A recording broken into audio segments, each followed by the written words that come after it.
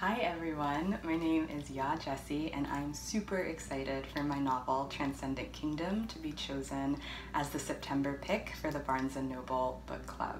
Transcendent Kingdom is a novel about a young woman named Gifty who is getting her PhD in neuroscience at Stanford University, and she studies the neural pathways of reward-seeking behavior.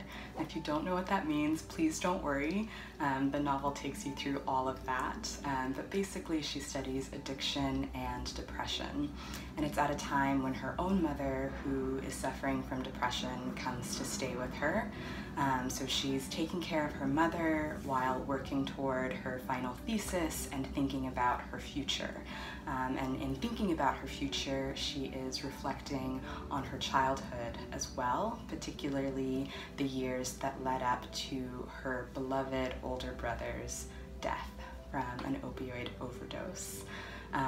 It is a great novel for book clubs to talk about because there's so much to dissect, so much to think about.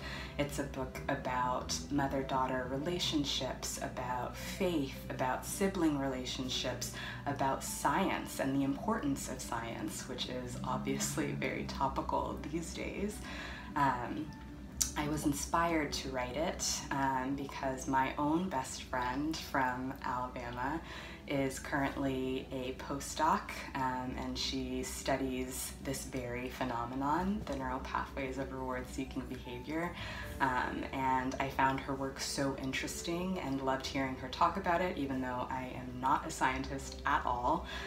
But hearing her talk about it and thinking about her work and the impact of her work really inspired me, and I wanted to see if I could use it in a novel.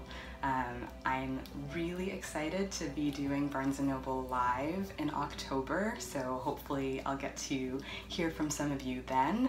I really hope you enjoy the book. I hope you have really great, fruitful discussions about all of the things that the book brings up, and yeah, can't wait.